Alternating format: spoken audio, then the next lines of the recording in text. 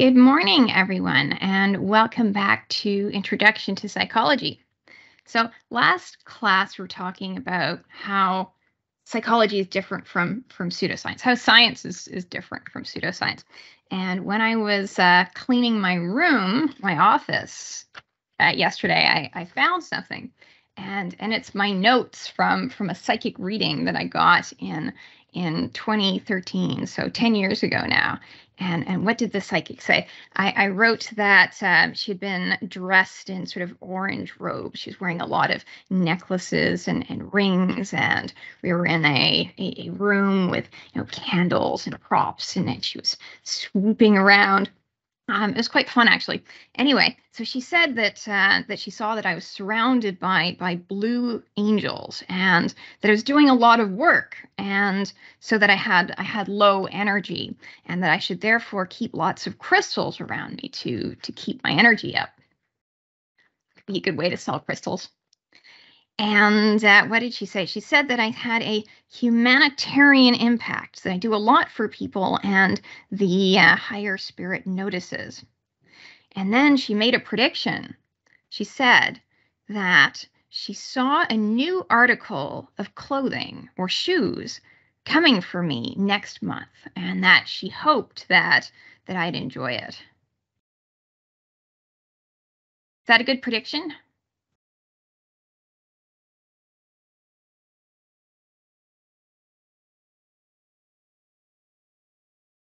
I mean, I think it's a good prediction because it's perfectly vague.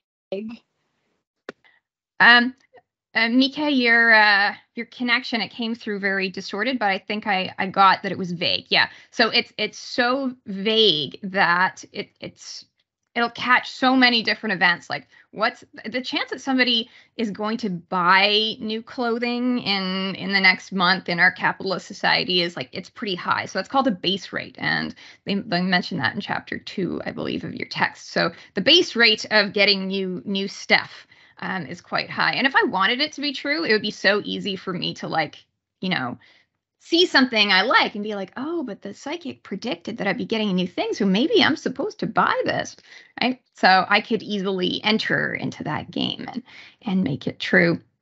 So is it a good prediction or a bad prediction? It's sort of an effective prediction in the sense that it's going to be right, or it's highly likely to end up being right, but it's not a useful having.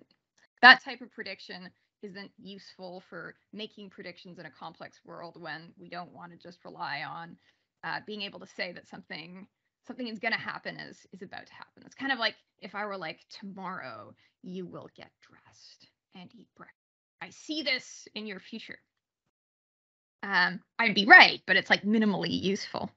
And what else did she say? She said, you will be asked to do something this week, and that I should take a leadership role. Again, the chance that somebody would ask me to do something in a week would be pretty high, right? High base rate. And, well, if I do something, is that, right? If I take the action, if I go forward with it, is that taking a leadership role? And, maybe that would work out. She said, you have a lot of skills and knowledge, and you could find a career doing that. But she didn't say what the skills and knowledge were and what the career would be. But, sitting there, I could probably think, oh, yeah, I'm good at X, and I could get a career doing X. And it kind of it leaves it with me, right? So if you're getting a reading from a psychic, you're doing a lot of the reading yourself, right? They're not just reading you. They're saying something might be cryptic or vague, and then you're kind of providing the rest. And that's one reason it might work. And then, as you know, I have a chiropractor, so I dabble in pseudoscience a little, but I know that it's not going.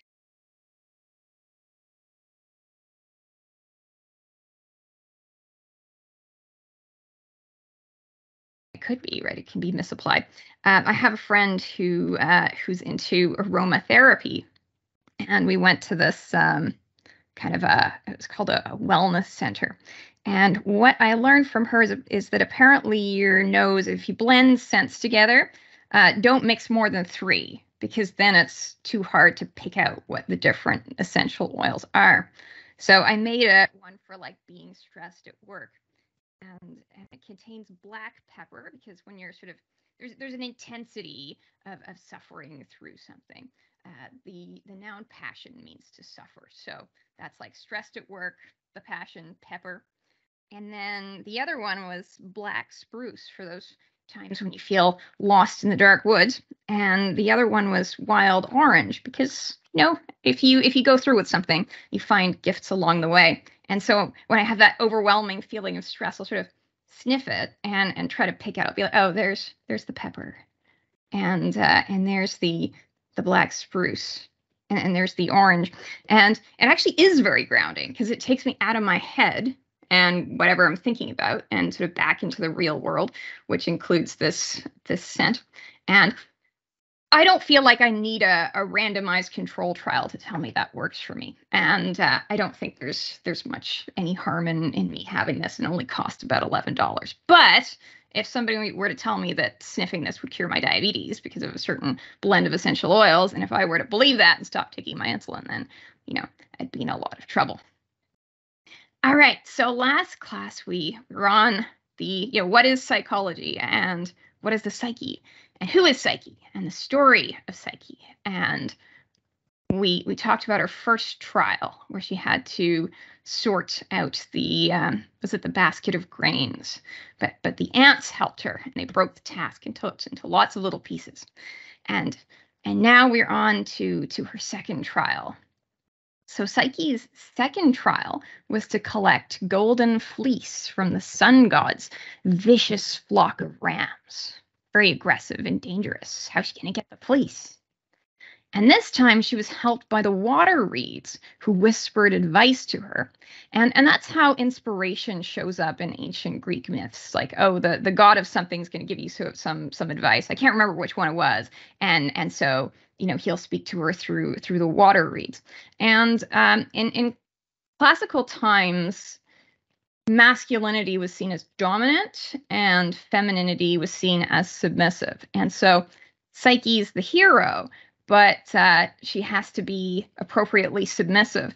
And so she gets all her advice from these male characters. So she can't have the idea herself, but the idea will come to her whispered through a water reed from the male gods. You see that kind of happening. So rather than confront the aggressive rams, she's told to wait until the end of the day and then collect the fleece from the bushes and trees where the rams had passed by. Clever. And so it's like as water will find its way downhill, kind of flowing around obstacles.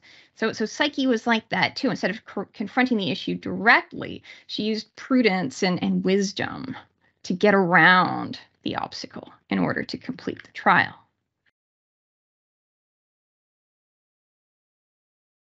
Psyche's third trial was to collect a flask of water from a high and dangerous mountain that was guarded by dragons. Her helper this time was an eagle, who offered to fill the flask for her. And there are many ways to interpret myths, and I'm doing that with, from the modern period. I might not be reading it the same way somebody would, 1,000 years ago. But it's been speculated that the eagle represents perspective, of taking the long view and looking at the wider design before deciding how most efficiently and effectively solve a problem. And I'll notice that Psyche also has a lot of wardrobe malfunctions. Her final trial was the most difficult one. So she was to steal some of the beauty from Persephone, the queen of hell, and bring it back to Aphrodite in a box. And she's been strongly cautioned by her advisors, she always has, not to look in the box. And Psyche's trials started after she went along with some bad counsel. She said yes when she should have said no. And the story comes full circle, because in order to get through the underworld, she has to stay very focused and strategic and say no to any distractions and temptations. Keep her eyes on the road, and there are many. Of course, at the end, she screws it up. She succumbs to her natural curiosity and opens the box that she was told not to look into. But instead of beauty, it contained death. And so she falls into a seemingly eternal slumber. But she put in such a good effort that she's ultimately redeemed through her trials. So Eros, also known as Cupid, who's been watching the whole time, forgives her, and she's rescued by a kiss. The gods of Olympus take pity on her, and they give her the drink of ambrosia, which makes her immortal. And so Psyche is the ancient Greek or Roman goddess of the soul. The wedding of Eros and Psyche, of Cupid and Anima, is one of the few happy endings in classical mythology. So that romance is now legitimized. Okay, so there's a big theme of social order. Jupiter, or in the Roman, he'd be Zeus. He presides over the feast as he's supposed to, and all the gods are sitting in their proper place at the table and getting along with each other, and they're all doing what they're supposed to do, following the natural order of things. So the muses are playing the music, and Vulcan, the god of fire, is cooking the food. Dionysus, the god of wine, served the wine. And so the wedding is a triumph of ideals and order according to the values of classical antiquity. Might have different values now.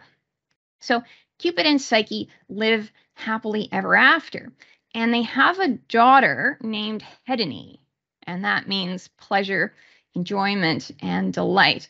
And that word will come up for you again if you keep studying psychology and well-being, because the major moral philosophy behind the concept of well-being is hedonic well-being. It's not something that's seen well by moral philosophers, but there's still a lot of it in psychology. And so it's the idea that well-being is pleasure and not experiencing pain or suffering. And so let's look at some of the main themes of the story. So it's essentially a story of the soul's passage. So it's about this person's journey from unconscious innocence to conscious wisdom through a process of loss and trials and tribulations. And Sigmund, we won't talk about it really in this class, but maybe you will if you continue psychology, study the ideas of Freud. And he was very influenced by Greek myths, if you learn about the Oedipus complex. And he had this view of personality development as coming from these unconscious conflicts that need to be resolved. And Psyche's redemption is found in that she's living earnestly and she's trying to do the right thing, but she's human and she never stops running into trouble or making mistakes or being tortured by one thing or another. She does go astray, but she remains faithful to her ideals, and that's why she can pick herself up and keep going. She gets through all of her trials with help from others. So there's a theme of grace, which is an idea of help from outside. Like you feel like you are this big, and the challenge you're confronting is that big. But somehow you make up the difference. And maybe you don't. Maybe other people help you, right? So often you feel alone, but you're really not. You live in community. And sure, you might make some enemies, but you also have your friends and your allies. And sometimes they're ones that you weren't expecting that show up for you at the last moment. And so other people have been through similar trials to you, and they can give you advice and perspective and support. And providing that kind of guidance and perspective is one of the roles of psychologists or counselors. And so this story gets into that sort of more narrative and artistic side of psychology, and it's a side you'll find more of in social and personality psychology. That's kind of not the the subject of this course, which is the biological side of psychology. But I think we need to remember that psychology is a crossover discipline between biology and philosophy, and you never get away from the philosophy. Because even if you're talking about neurotransmitters and well-being, well, what's your philosophy of well-being? I think it's also important to always remember that we have that social and cultural lens, and the cultural lens is steeped in mythology, both modern and old mythology. So we have these, ideas that come to us from, 2,000 years ago. And, what's a modern myth? I'd identify one as say, passion, that you have a passion, you can identify your passion, pursue that, no matter what, and then you will be happy and productive. That's a myth, but we just kind of believe myths and go along with them without questioning them critically or asking, where did they come from, and who does this work for, and does it work for you? So psychology is originally this sort of study of the philosophical study of the soul, and the person who broke the discipline away into being a modern science was Wilhelm Wundt. And he redefined its study as consciousness. So instead of soul, we're now talking about consciousness, right, as the mind. He was the first person to call himself a psychologist, and he had a psychology lab where he studied things like, say, reaction times. So psychology is ultimately about understanding and explaining and predicting human behavior. And there are a number of schools of thought that have shaped modern psychology. And we'll talk about sort of the 5 mainstream ones. There are others outside of this as well. Let's talk about the ones in your textbook. So structuralism was an attempt to understand the elements of the mind. Okay, so now we're thinking about consciousness as the mind, things you're aware of. And you could say, well, what kind of things can you be aware of?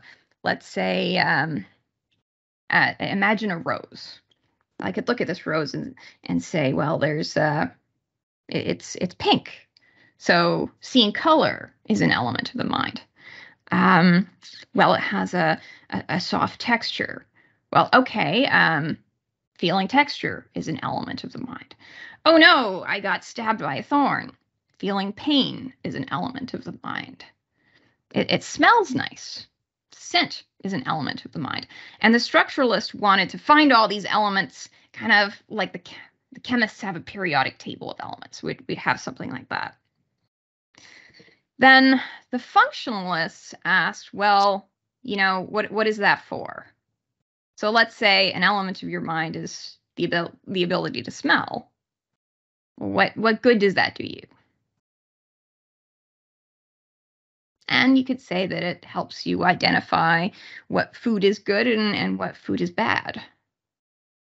And that one connects to evolutionary psychology, which would ask, how is this behavior, how could it have been adaptive over the history of our species?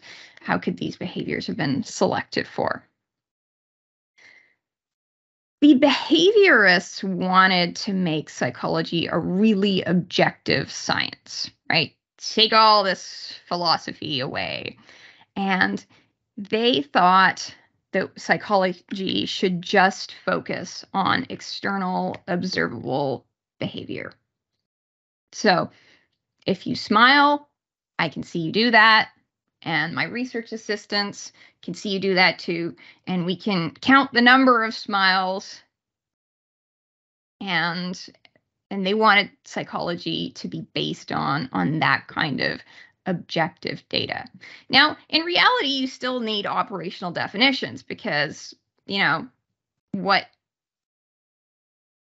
hard do you have to smile in order for it to be coded as a smile? Like maybe there's a, slight smirk that I would count as a smile that my research assistant wouldn't. And that gets into something we'll talk about in chapter 2 called inter-rater reliability. But for now, the idea of behaviorism is to be that super objective science that doesn't care what you think. I don't need to know if you're happy or not. I'm just seeing whether you're smiling, and maybe there's something I can do that would make you smile because I want to control that behavior for some reason.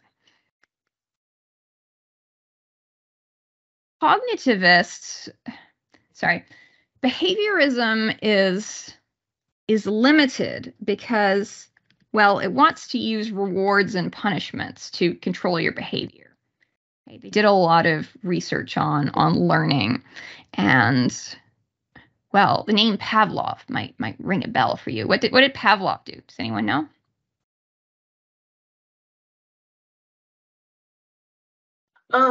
Was he in charge of like conditioning, like classical conditioning and whatnot? And what did he do? What's he sort of famous for? Didn't he condition dogs with the bell and feeding time? So then they heard the bell, they automatically associated with food. Isn't that kind of what he did?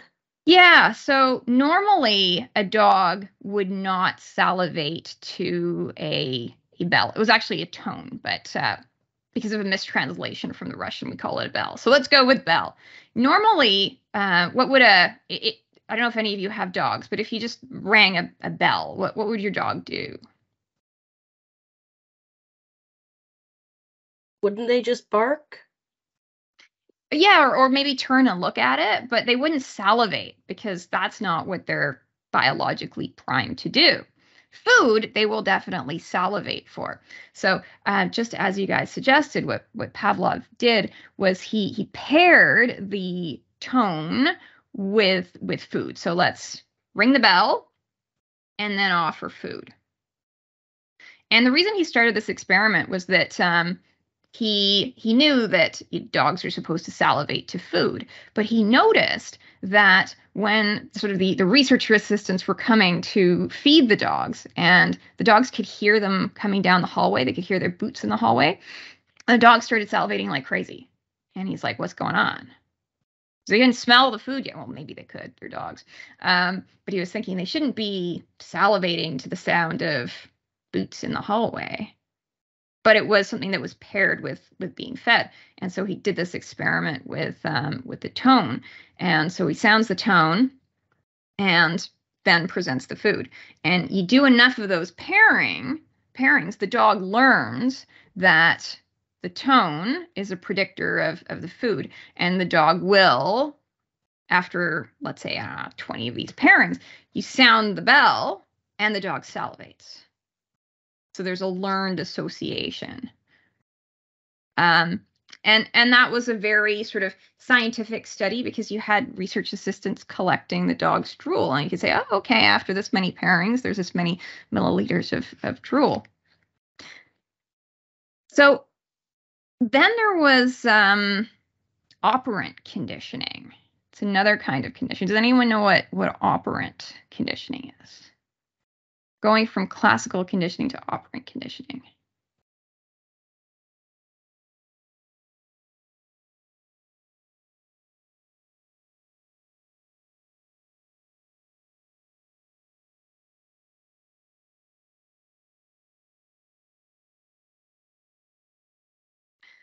It's not normal for rats to press a lever, except maybe accidentally, or out of curiosity, if you put it in a little cage and there's absolutely nothing else to do. Maybe it'll put its paw on it haphazardly. But what if every time the rat did that, a pellet came out? And it's a hungry rat.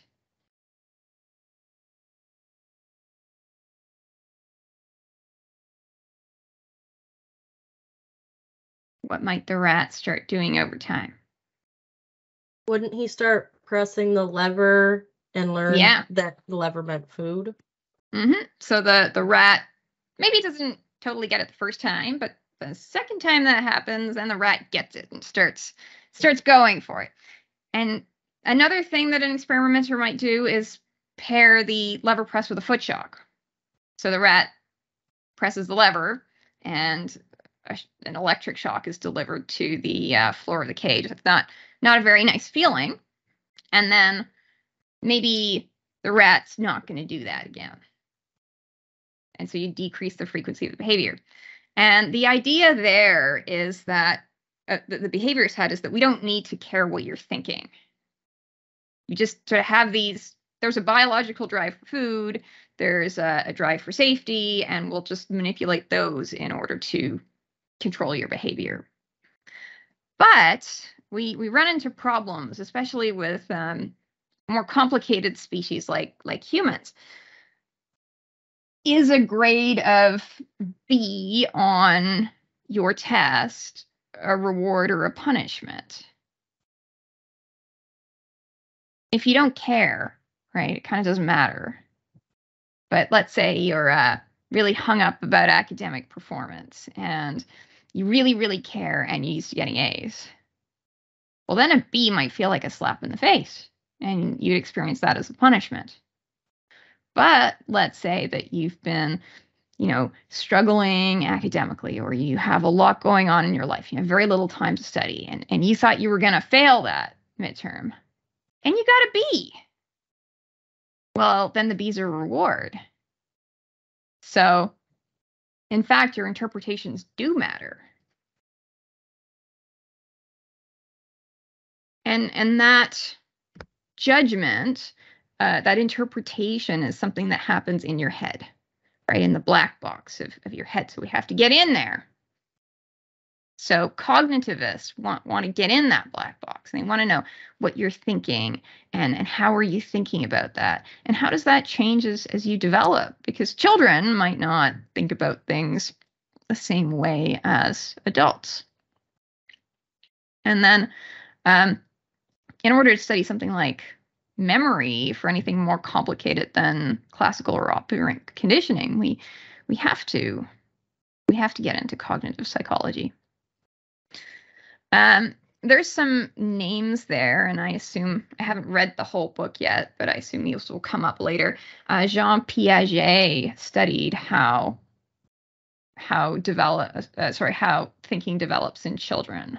So how does a 3-year-old think versus a 5-year-old versus a 12-year-old? Children who are less than about, 12-ish at the stage of formal operations, according to Piaget, don't think in abstract ways. Before that, they're concrete thinkers. Then there's the lens of psychoanalysis, and this is the one that's getting into this idea of an unconscious mind. I find the term unconscious mind very paradoxical because, well, mind was supposed to mean consciousness. If you think of the word mind and how we use it, it gets at the idea of awareness. So if I say, I really mind that the students are talking about test answers, then it sort of says that it bothers me, right? I'm aware of it. If I say, I don't mind if students come to lecture, that's like, I'm kind of not really noticing whether you're coming or not. In the subway station in London, there's all these signs that say mind the gap, because they don't want you to fall in this space before you get onto the platform. And so if you're minding the gap, then you're being consciously aware, oh, there's a gap there and I'm going to step over it. So the idea of unconscious mind is a bit odd to me. But there is plenty of evidence that there is, in fact, an unconscious mind. So you have a conscious mind that's focusing on something. So right now, maybe you're focusing on what I'm saying, but your body is still doing other things, right? If there were to be a noise outside that was different, right, you would notice, which means you were aware that it wasn't there before. There's plenty of evidence there is, in fact, unconscious mind. And Freud was the first psychologist to start thinking about it. Actually, Freud wasn't really a psychologist. He was a medical doctor, and he was a neuroscientist. So Freud thought that your personality develops from these unconscious complexes that relate to unresolved childhood issues. And I don't think we need to get into it, but his idea would be like, okay, let's say you have some anxiety, you're neurotic. Well, maybe that has something to do with the way your mother toilet trained you. And we need to sort of talk about that so that you can resolve the conflict and then be free of it. Carl Jung was very much into an artistic, symbolic side of psychology. And Carl Jung might have argued, and he looked at things like myths as well. And he considered many myths from across the world. And he thought that there was kind of a typical story arc.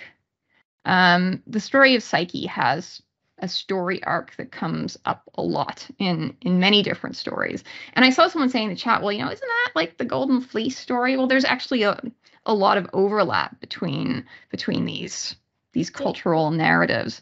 And there's a general or a very common arc is that at first things are good, but then something happens.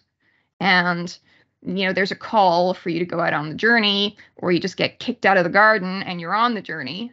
And then you have to go through sort of trials and tribulations, and, you find your allies, and you have to confront something head on at some point, right? And then you, at the end of the story, kind of come back to the point of origin. So let's say Psyche goes back to Cupid, or Frodo comes back to the Shire. But even if you're coming back to the same place, you have changed from having been through that journey. Imagine if, let's say you were bullied at school, and the playground was kind of a traumatic space for you. And now, you've gone up, you've grown up, and you come and you walk back into that playground. And it's the same playground, but yet you see it differently because you've bigger and you've changed, that kind of thing. And Carl Jung also thought that there were characters that kind of popped up in these stories. That one character is like the hero that uses skills in a way that is courageous in order to leave a mark on the world.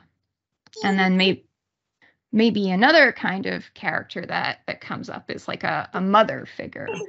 Maybe I hear a baby. Hello, baby. So could you just all mute your microphones? I don't know how to do that.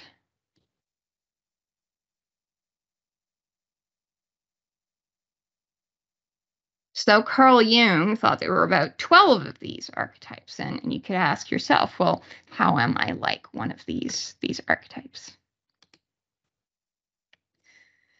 I want to draw attention to the way the history of psychology has been presented to you, because history is a story, and one way of thinking about stories is that they aren't really true or false. They're partly true. They contain facts. And there's also like a role for spin and exaggeration. And we focus on some facts, and then we might disregard the others. And then we pull up themes and present the story in a certain way. But there could be different ways of looking at that data. So I want to draw attention to the way we've presented this in this great man view.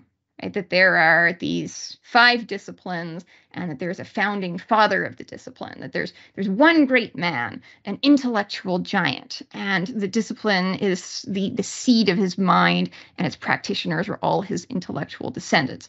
That's a perspective. It's one you find pretty much in all the mainstream psych textbook.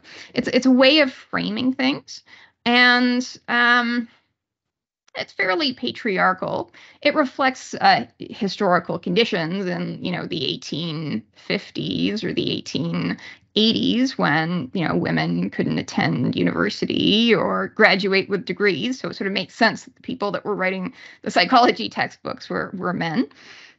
But in practice, there are often many people or a few people who independently have similar ideas at similar times. Large projects are not usually the work of one person. There's a team. And if you were to really dig into the history of the discipline, of the ideas, if you were to really ask who contributed, you would find that there are people who made major contributions, but who were simply unrecognized and written out of the narrative. So on the last slide, you saw that John Watson is the leading figure for behaviorism.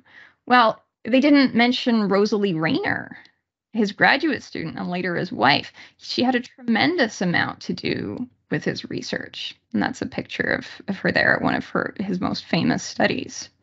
Getting credit for work in academia isn't just about who did the work, right? There's a big power game around getting credit and fame and recognition and status. And there are many people who do the work and have the ideas and actually don't get proportional credit, maybe because they're low status research assistants or graduate students who depend on a supervisor, and maybe the supervisor wants the credit and has the power.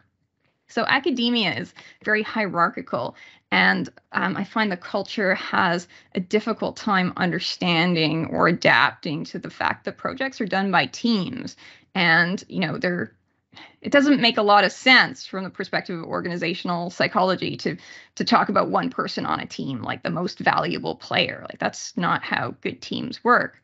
But the academic system is sort of structured in a way that likes those hierarchies. It's part of the way we do things. And the first author is the most important author who gets the most career awards. And so that first author is a coveted place, and people will fight for that, even unethically. And I've seen it end relationships. So that's my academic culture moment. So what can we take away from these major fields? So one of the big contributions of structuralism was this systematic approach to collecting data, trying to be comprehensive, trying to be systematic. Functionalism appeals to evolutionary theory, and in asking, well, if there's a certain state or a trait, how is this adaptive? Evolutionary theory is one of those big unifying theories that can't be proven. You can always come up with a story about how something is adaptive in the long run evolutionary game, and it's a way of looking at things and understanding things. But it's not. I don't know. Evolutionary psychology stories are just so stories. You could always come up with a different one, and there's no way to prove it. But it's a unifying theory. Behaviorism tried to be very scientifically rigorous. It certainly contributed a great deal to the study of learning. Cognitivism focused on our interpretations of events, and the big contribution of psychodynamics is, I think that slide which came from the textbook publisher, really should have said psychodynamics, because psychoanalysis is actually a tool that you use. But psychodynamics was about the unconscious mind. And even though Freud's theories were pretty wacky, he was definitely onto something. So there are many different kinds of psychologists, more even than are listed in your textbook. And I'm wondering, are there any of you folks who are in this class because you want to be a psychologist? And what kind of psychologist you want to be?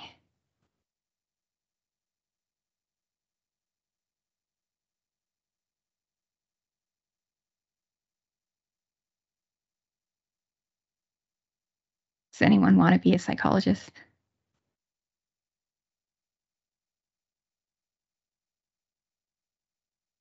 So one for clinical psychologist.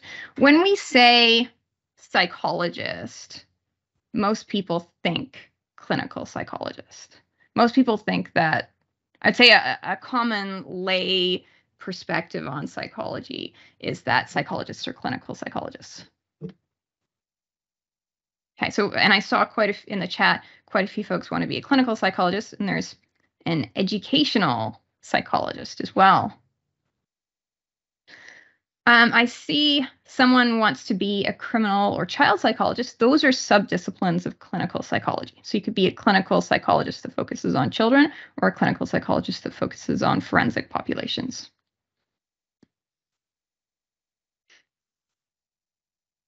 Okay, so far I'm seeing that most folks are interested in being a clinical psychologist. That's actually very common, like in first year, because there's a sort of cultural idea that all psychologists are clinical psychologists. And but sometimes when people say that they want to be a clinical psychologist, what they really mean is they want to talk to people one-on-one about their issues. And clinical psychology is one path to that. Clinical psychology programs are very selective. They admit about 3% of applicants. And base research from a colleague of mine at Queen's, she's an undergraduate program coordinator there in psychology, about half the students in her classes will say they want to be a clinical psychologist. So in practice, that may be a fit for you. I think it's always best to think about like what work do you want to do? So a question that I'll ask students is like, okay, tell me about your job down the road. Like, where are you? Right? What is the setting? What kind of room are you in? Are you in a hospital? Are you in a school? Are you in a university? Are you in a workplace? Right? Are you talking to a manager? Are you talking to a group of people? Are you talking about a person who's upset? Is it a person who is sort of high social status, or a person who's low social status? And so sometimes, like, I'll try to get that image of what work the person wants to do, and then work backwards from the type of psychology. So clinical psychologists diagnose, assess, and treat people with mental disorders. So they use a medical model to understand well-being, but there's probably a bigger focus on ill-being. Okay. And they often act within a health services model. So a clinical psychologist can bill an insurance company. So many people have, because they're students or because they're working, have like a group health insurance plan, and there's some coverage for psychological services. I know that my student plan covers $1,000, which is about 5 sessions, I think. In Nova Scotia, the going rate for clinical psychology is about $250 an hour. So maybe it's something like 4 sessions. Clinical psychologists tend to see patients who have more severely dysfunctional behavior, or those from vulnerable populations like children or people who are institutionalized, hospitalized, incarcerated. And that's like a requirement of the system. So if the hospital is hiring a psychologist, they require that you be a clinical psychologist. So I think that if you're interested in clinical psychology, good to learn a lot about systems and how they work. Clinical psychologists also see private practice clients, but because of the high rates, those tend to be wealthier folks. So Sigmund Freud based his theories of psychology on, wealthy Viennese women who were coming to see him with say, anxiety. So he's making generalizations about all women based on a very small sample of wealthy white women. The different fields of psychology express different political values. Counselling runs libertarian, and I would say that clinical psychology runs sort of conservative or authoritarian. So there's a relationship between the practitioner and the user of the services that we would call kind of it's like a doctor-patient relationship. Right? The person is a patient with an illness, and they're receiving treatment from Dr. So-and-so. Okay, that's a certain kind of relationship. And a medical model is one lens for looking at behavior. Clinical psychologists are limited in the sense that they're not medical doctors, right? If you're saying that something is an illness and maybe it would respond to a medical treatment, you're not a psychiatrist, right? The kind of doctor that can prescribe a medication for a mental illness is the psychiatrist. Even if your doctor so-and-so is a clinical psychologist, you're a doctor of philosophy, and your treatment is essentially a sort of philosophical, right? You're talking about things and maybe getting different perspectives on an idea. Counseling is, the textbook describes it as for those experiencing temporary or situational problems. Well, what problems aren't situational? So counselors have used more of a social model. So that's a different lens that you can look at things. And they're interested in adjustment. So what are you doing to adjust your environment? Is there some skill you can learn? Or maybe do we need to change something about the environment? Yes, Calvin. Can you hear me?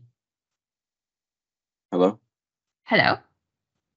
I just had a question to ask you. Yeah.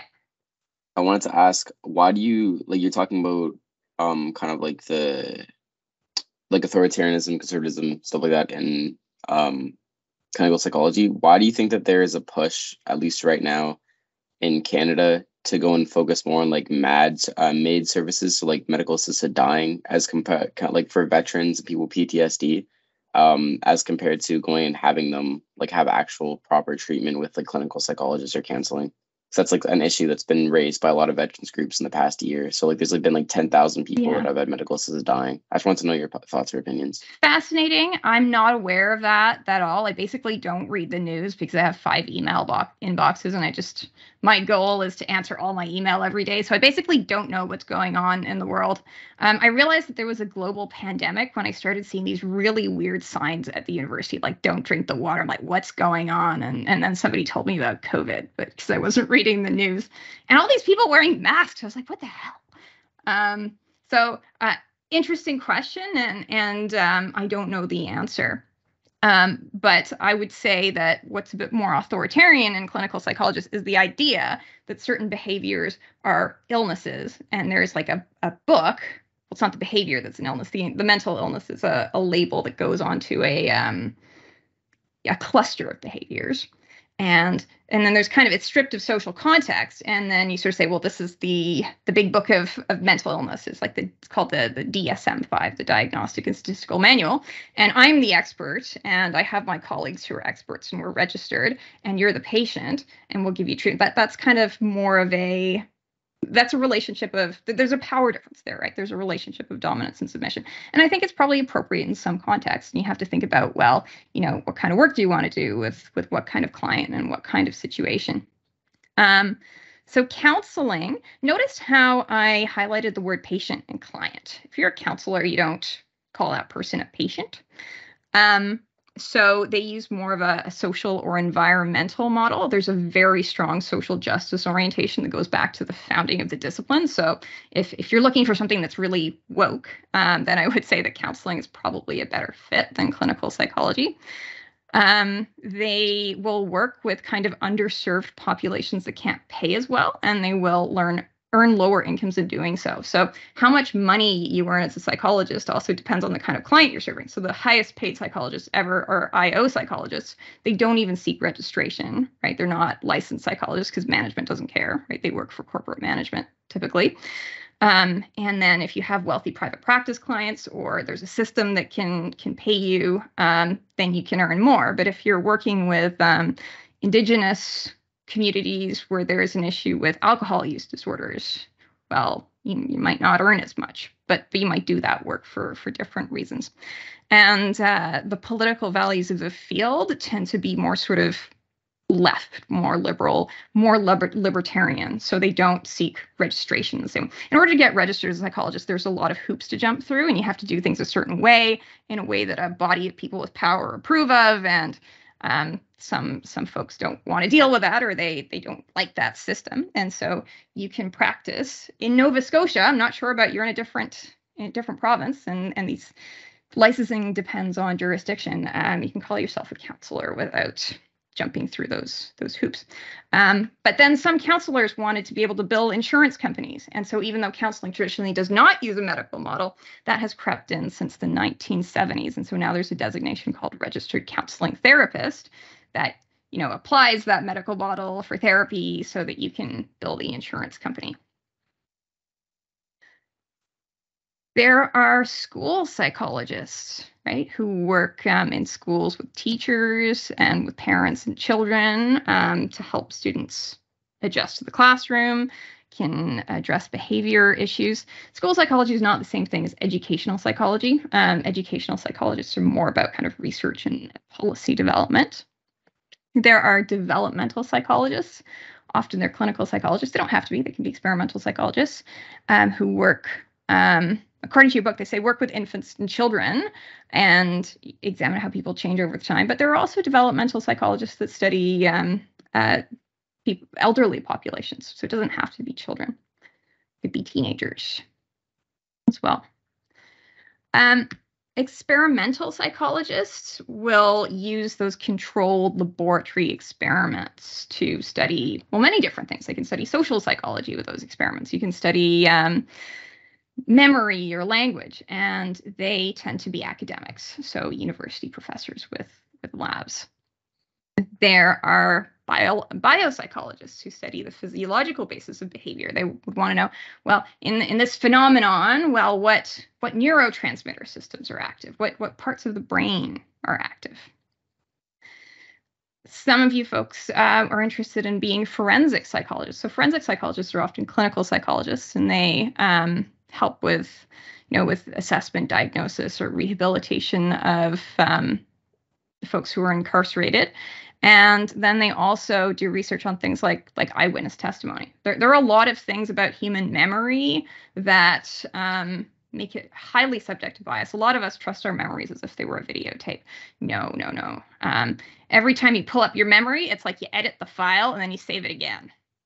Okay, our memories are quite heavily constructed, and that's a problem if everyone in the jury box thinks that what the eyewitness is saying is exactly what happens. But there's a very strong bias to believe people's eyewitness testimony. So forensic psychologists can help there.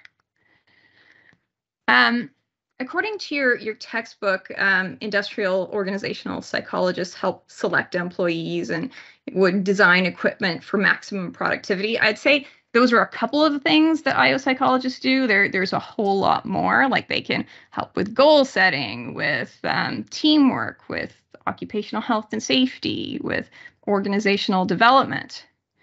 And they are the highest paid psychologists, and they operate without registration. And so they'd use the term consultant or executive coach. What's really important to understand is the relationship with management. So they are psychologists who work for managers.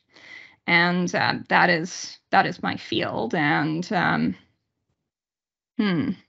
I would say that when I was hired as a coach, it was not really to help the employee, right? It was probably more to help the manager control the employee. So you have to think about who your client is and who you want your client to be. I'm aware that we're over time, but since I'm recording and I'm almost done, I'm just going to keep going and wrap up, and you guys can catch the end of the recording if you can't stay. There are still many other fields that are not mentioned at all. So there's critical psychology.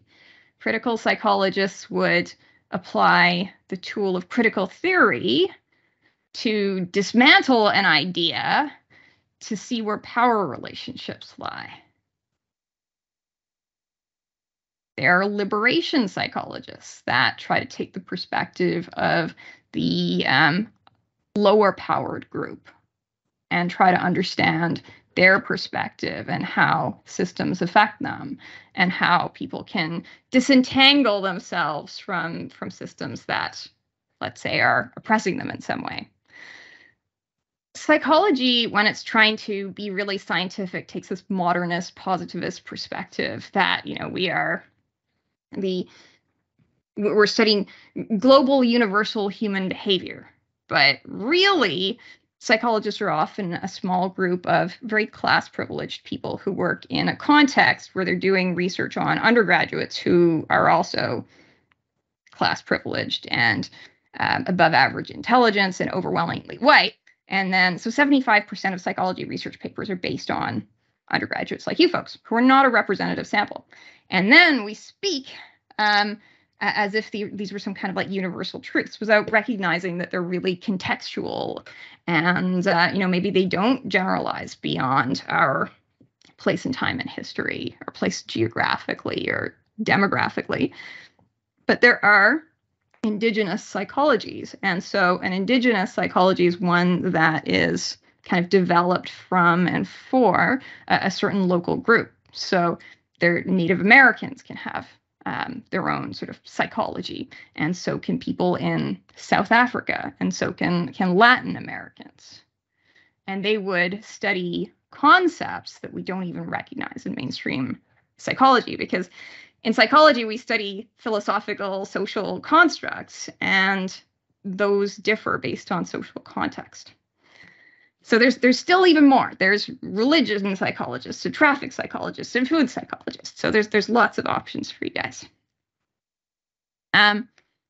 If you're wondering what kind of psychologist I am, I'm a vocational psychologist, and that's the study of career and career development. It's the original form of counselling psychology, and it's an applied arm. Its applied practice is career counselling, and the different disciplines kind of have different goals. And so the mission, if you please, of vocational psychology is decent work for all. IO psychology is like, how far can you climb the corporate ladder of success? But a vocational psychologist would say, maybe we're trying to aim at a world where everyone has access to work, and safe work, and decent work means that you're not like picking through syringes with no gloves or being pushed into the sex trade. And that everyone should be able to sort of access that, like work that, works with your values. So if you're Muslim, you shouldn't be forced to work in a factory with, greasing things with pork fat. That's kind of idea. So it's more about bringing the bottom up than getting an individual to the very top. And so you could ask, well, what does career mean? And a lot of people think of career from a management perspective. And so corporate management would look at your career as your job in that organization from the time that you were recruited to the time that you're fired or retired or quit. But from vocational psychology, career means something very different. It's the constellation of your public social roles across your life course. So right now, your career is happening now, and now you're in the student role. And that's a public social role because there's expectations for what a student's supposed to do. And right now, I'm in a work role as an instructor, and there's expectations about what I do. I run a lecture. I don't sort of start dancing on the table. But there's even other public social roles. So maybe you have a hobby. Maybe you do martial arts. Maybe you do judo, and you go to a dojo, and there's expectations there. And most of us are juggling like 2 or 3 of those at a time. And so you can think of those roles as bands of a rainbow. And then the arc of the rainbow gets at the idea that there's sort of different phases in life. So at one point, you're sort of a child and you're doing what you're told and people are making decisions for you. And then the phase that many of you are in now is an exploration phase where you're like, who am I? And what am I doing? And it's a time you try out different things and find what works for you. And then eventually you kind of figure that out. And then you'll come into maybe the phase that I'm in right now, which is that I know who I am. I know what I want. I know what I'm doing, and I'm doing it. Okay. I'm kind of a place of generativity. But then we get older and there comes a time to slow down and to pass on the mountain. And we ask questions like, what are your aptitudes, and can you develop those into skills? And can you take a skill and develop it even into a talent? Right? What are your interests and your passions, and what do things like that mean? And how can you kind of use all of those things to serve others, because you're in a social context where your talents are useful. Well, thank you for your attention. Are there any sort of questions or comments on record?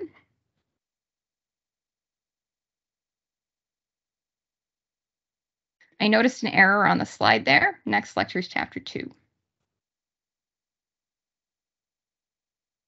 All right, So I've gone and read chapter 2. I read it over the weekend in like one sitting. I rather enjoyed it. And we'll start with chapter 2 on Wednesday. So please notice the error. It's not chapter 1, it's chapter 2. I'm going to stop the recording now.